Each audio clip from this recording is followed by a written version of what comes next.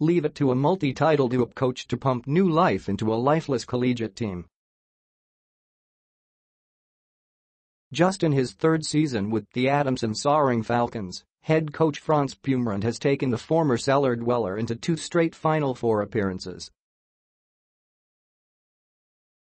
And by the looks of things in the UAAP season 81, they are on their way to a third.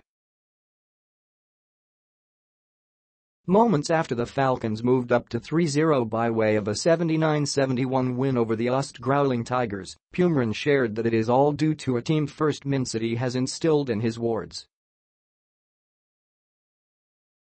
"One thing I can say is my bench players proved they are capable of stepping up," Pumaren shared in the post-game presser. Papi Sarr's not 100%. He just played through his sickness. Same with Manganti, his foot is bothering him.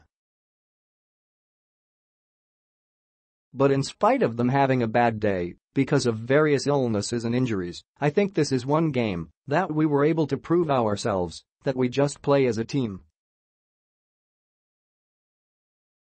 Indeed, Adamson's usual go-to guys, apart from Jarek and Missy who scored 20, were total non-factors.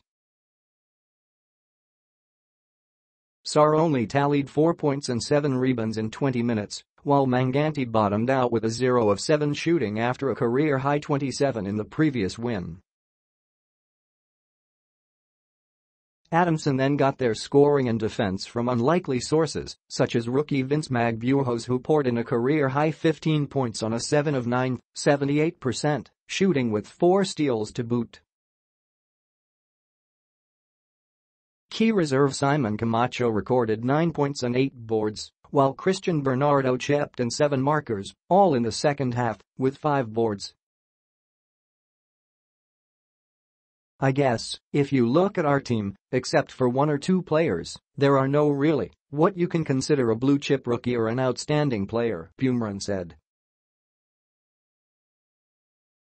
"Probably we are successful at this stage because we play as one unit. No individual player can help us win games.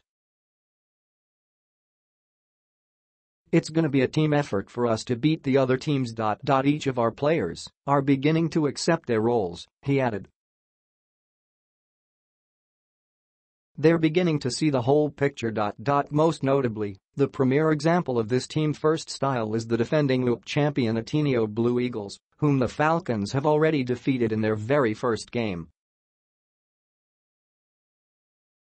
Pumaren added that it's because of this win that they ramped up their chemistry for their succeeding contests.